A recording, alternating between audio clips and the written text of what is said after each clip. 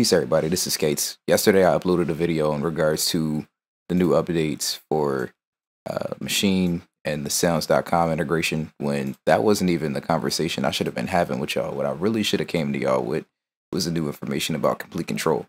So just to give a little backstory on how Komplete Kontrol works.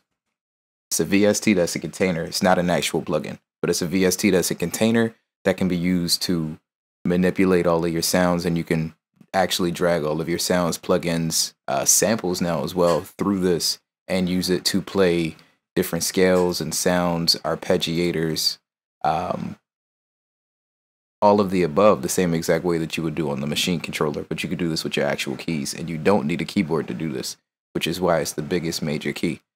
So the main reason why I wanted to bring this to fruition is because I don't have the money for a Komplete Kontrol keyboard, because I don't just want to get the A25. I actually want to get the S line. I want to get the S49 because it has the screens on it, just like Machine has the screens on it. So I've been holding off on getting that. In the meantime, what I've been trying to do in the background is find a way to actually map any kind of sounds or anything from Komplete Kontrol using the keyboards and the controllers that I already have, be it Ableton Push 2 or the Emmett Audio keyboard that I have. And it was a lot of run around and a lot of things that I couldn't figure out doing, specifically using these 8 NKS knobs, or native knobs as they call them, I think is the actual term. So what I was actually doing was, and I just pulled this random round sound up so I can show you, I would hit the configure button and hit this button to bring the knobs down and click all of these. And then what happens on the Ableton Push, it would actually bring up a different bank for each of these different 8 knobs. So you can use all of the different 8 knobs, and you can click banks 1 through however many banks you have until you fill it up. The problem with that is, if you were to pick a new sound, none of these parameters make any kind of sense at all. So you would have to go back through and remap all of these with all of these different voicings again. But now that we have this is something that's no longer needed with the newer update. What it actually allows you to do is to map any regular controller that you have to the actual Komplete Kontrol software, so that you can go about using it as if you already had a Komplete Kontrol keyboard, which is something that I really dig. I was on the fence as to whether or not Native Instruments was going to do this and if they were just going to keep it proprietary, but they didn't. So now what you do when you want to go about mapping anything or any kind of parameters inside of Komplete Kontrol, the only thing you have to do is click this Midi button here. You'll see you have the parameters for knobs and for buttons. So to be able to map these, the only thing you do is click the knobs that you want to go about mapping, and you turn it. And I'm just using my Ableton Push 2, so I'm just turning these different 8 knobs there. For the buttons, you can actually select which buttons are going up and down, and I mapped these before, and I'm just doing this for the sake of the video. So you want to choose your up and down buttons, your left and right buttons, and then there's a second set of left and right buttons. And then after that's selected, you no longer have to select that anymore. So let's see exactly how it is that works, and let's put it to the test. Choose something out of form, any random sound, and I have my Ableton Push in the user mode. So we'll go here so we can make sure. Yep, working. That is lit. Yeah, that's crazy. Now, what I don't like about this is that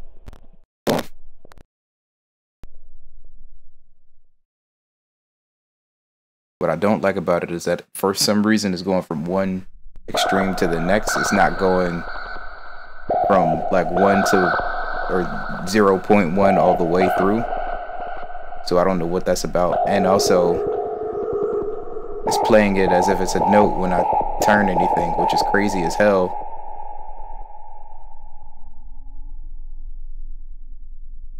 But again, that's probably because, yep, it's just because the 8 knobs on the complete control can be actually played as regular notes and not just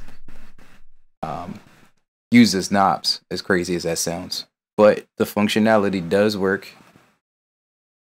And if I was to press the up and down buttons as well, it does allow me to go ahead and select different sounds, which is cool. I'm pretty sure if I was to go about mapping this for my Machine MK3, it would do the same. You know, just to put this to a stress test, I think I'm actually going to create a new template inside of controller editor just for this, just like an empty standard whatever type template.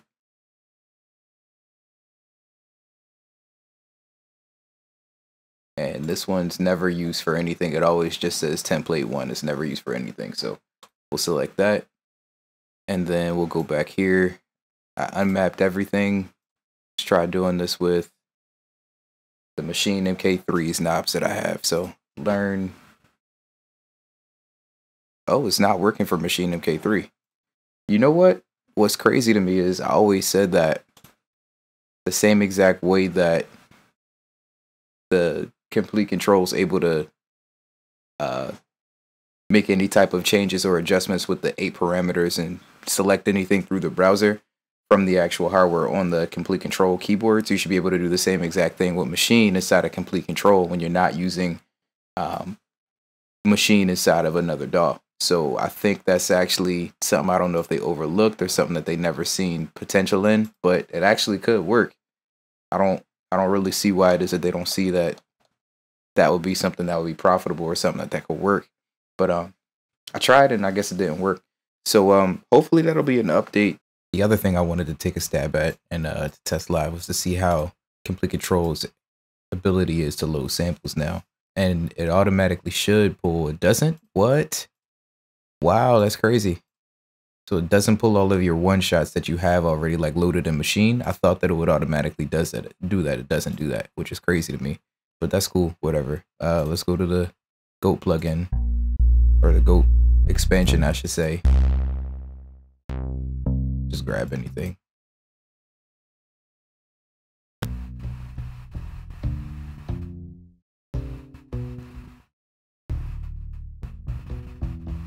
So it's the same exact sampler from Machine with all of the same exact parameters from Machine as well.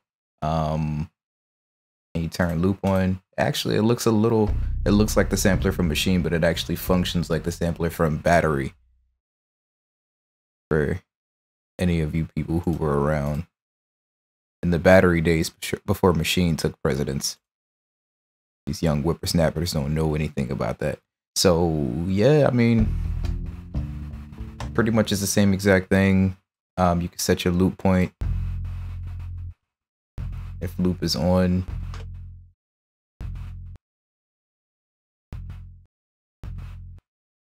Am I doing this right? I don't think I am.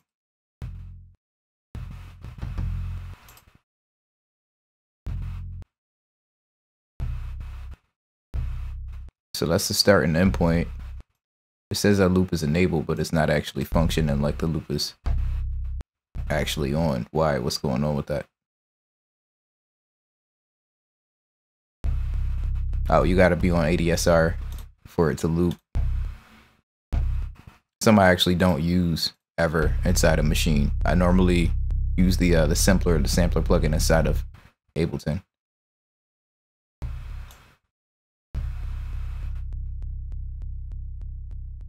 And I just turned the release all the way up. I'm trying to see if I can get it to play and then play to the end the way that it works inside of Ableton.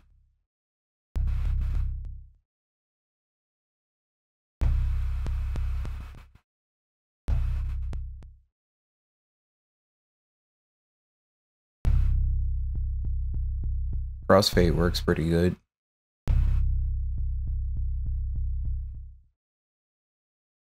But yeah, it doesn't work at all in one shot. One shot mode, it just plays straight past.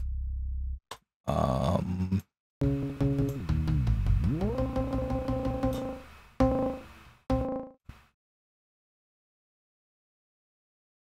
you can't just double tap the way that you can with Machine to make it pitch back down. Start works the same. Decay. All the ADSR stuff I'm pretty sure works the same way. Volume.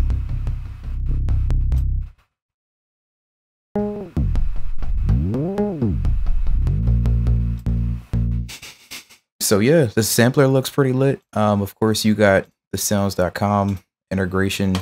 And if you see my last tutorial, you'll know exactly where all of this is coming from.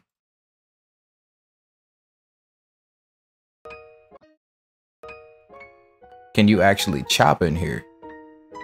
That's the question. All right, shut up.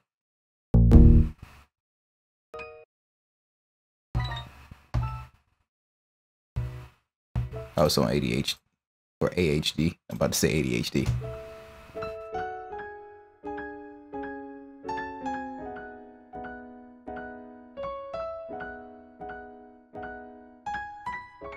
You know what? I think it's just the sampler, but it doesn't actually give you the ability to chop.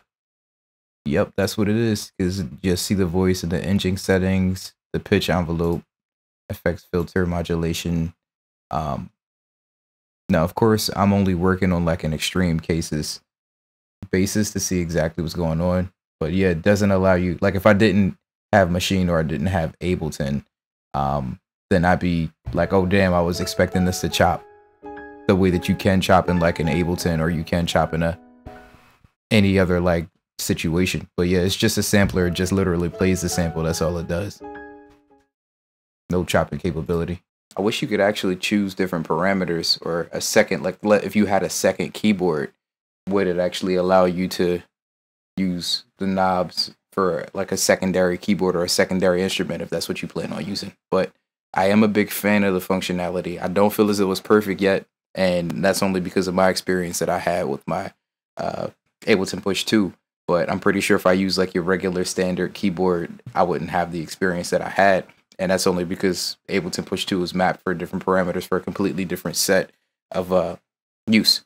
But that was all I really wanted to highlight. Thanks again for watching. Again, my name is Skates, and y'all have a great day.